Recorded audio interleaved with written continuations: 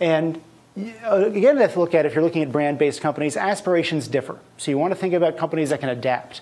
A great example is Jack Daniels, owned by Brown-Forman. These are two different Jack Daniels ads. I'm going to do the translations based on what I've been told. I don't speak Russian or Chinese. So this says, "Happy birthday, Mr. Jack."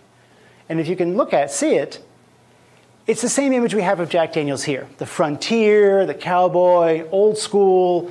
And in Russia, that works because a lot of Russians own dachas. They like to get out of the city and get back to kind of their sort of Slavic roots. Now compare that with this. Jack Daniels ad in China. You're in a very high-end bar, very urban, very smooth, very cool. And I mean, I've gotten this translated, but I may have anyone I see a few folks here who might speak. You want to translate that for me?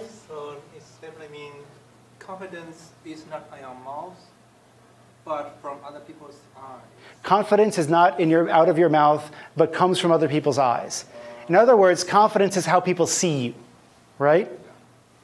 Totally different, right? Because imagine in China if you had this ad that basically was like, "You should go back to the village you came from."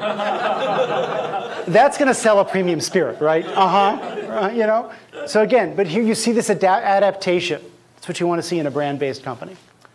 Second kind of economic moat, switching costs. Very simple. Does the cost of switching to a competing product outweigh the benefits? What you want to do is look for companies that integrate with the customer's business. So the upfront costs of implementation get huge payback from renewals. Think about an Oracle database, for example. If you're P&G, if you're Citigroup and you're running on an Oracle database, ripping that out is virtually impossible. It's not impossible, but it's really, really, really, really hard. I mean, if you showed up today, I mean, if Google, for example, built an amazing database and showed up to P&G and said, "We've got Google Base, and it's 15% faster and 20% cheaper than Oracle's best product," P&G would say, "Yes, and I will have to spend hundreds of millions of dollars and however many man-hours ripping out what I have now, and my business will probably blow up when I do that." So the switching costs are very high. And so Oracle can raise price 2 to 3% every year.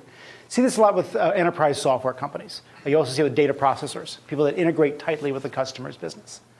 You can also sell an ongoing service relationship. So think of elevators. Once you have an elevator in a building, it probably ain't coming out again. And so you get elevator companies like Otis, which is part of United Technologies, Kohn, which is a Finnish company, Schindler, which is German.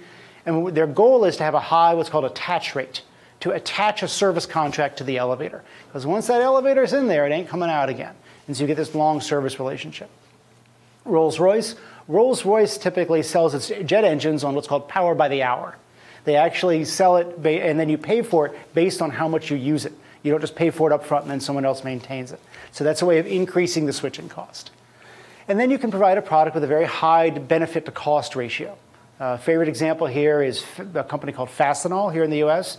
If you have one bolt on your assembly line that goes down, and then you have a whole bunch of unionized guys standing around basically getting paid for not doing anything, you will pay a lot of money to get that bolt back on the line really quickly.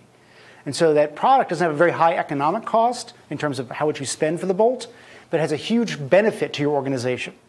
Fuchs Petrolube, or Lubrizol, which Berkshire bought a while back, same thing, lubricants.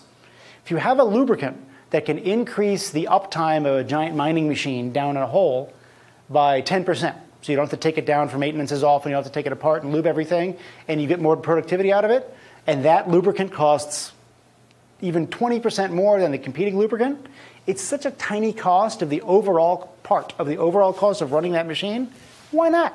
So this high benefit cost ratio is really a cool thing to look for when you're looking for businesses with switching costs.